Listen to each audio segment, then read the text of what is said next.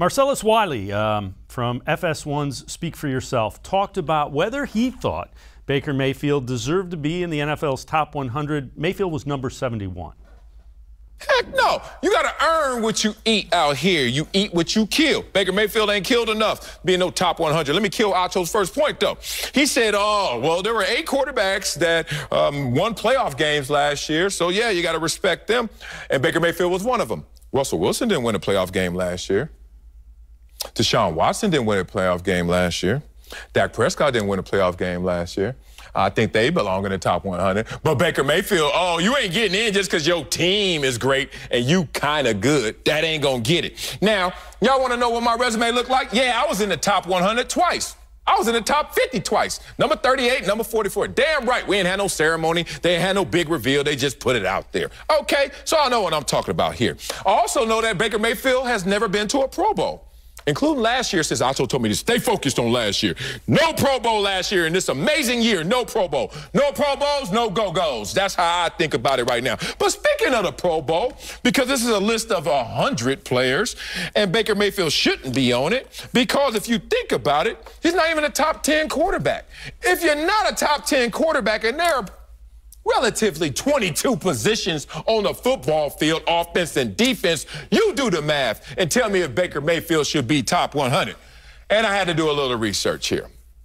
And I came up with the understanding that there are 265 active players that are Pro Bowlers.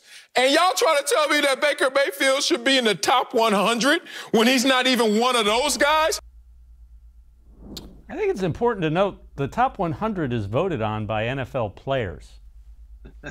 has a little bit more credibility than somebody sitting behind a desk like me. You know, I love Marcellus Wiley most of the time. How he could mention Deshaun Watson, given all that's surrounding Deshaun Watson right now, the reports are that he's not even going to play for the Houston Texans, and he's, you know, neck deep in all kinds of legal trouble and all these allegations. So I don't know why Wiley would mention Deshaun Watson at this particular time. I get his overarching point, though, about the Bake Show really, you know, hasn't proven anything on a significant level, Pro Bowl being one of them. Yeah, he hasn't been to a Pro Bowl, and he hasn't strung together at least 2 great seasons in a row. Yes, he had the rookie touchdown passing record and looked good, but then he fell off in 2019 before rebounding in 2020. So I'm okay with somebody saying, hey, he doesn't deserve the top 100 until he puts together back-to-back really good years. But I can also understand how he could get in there. Well, I mean, the players voted on it. Yeah. So the guys that are going against him thought he was good enough to be on the top 100, so he can be on the top 100. I mean, it's pretty simple. It's not like we're randomly picking names out of a hat or we're asking media people who have a bias. It's the guys that are playing against him.